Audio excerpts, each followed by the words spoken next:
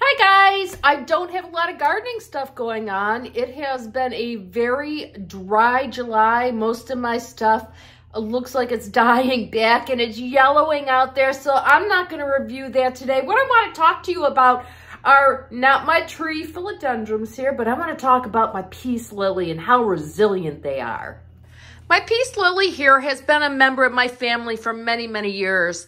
This guy came down to the Nashville area with me when I lived back in Michigan. So you're talking, there's probably, we've been together, hello, we've been together for a very long time, maybe 25 years. But I am here to tell you about how resilient I think these guys are. When I lived in my other apartment before where I'm at now, I used to put this guy out on the balcony every single summer, and it would just flourish. I had one of those fiddly figs in here at one point in time too, which really kind of complemented it nicely, you know.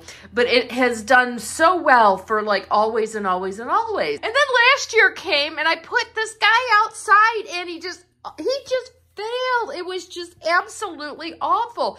Everything started dying back. I was like, you know, cursing under my breath and out loud about it, trying to figure out what it was. And I'm like, you know what? What I'm going to do is I am just going to cut this guy down. And so I came in here and I went right down. Let me zoom in for you. And I came right down and I cut every plant in here. There's 4 of them in here, right down to the soil. And I'm like, it's your make it or break it time, guy. I love you, but you had a rough summer. Let's see what happens.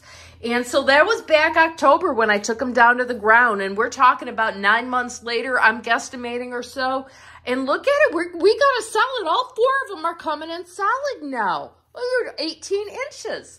So it's really been a success story, even though I did have some rough spots during those, 9 months, because as the new growth was pushing out, it was pushing out brown. And I was just like, you know what? Everything is, you know what? We're going to do this my way. And my way was every time you turn brown, you get snipped. And so that's what I did. And now every single leaf, look at how healthy these are.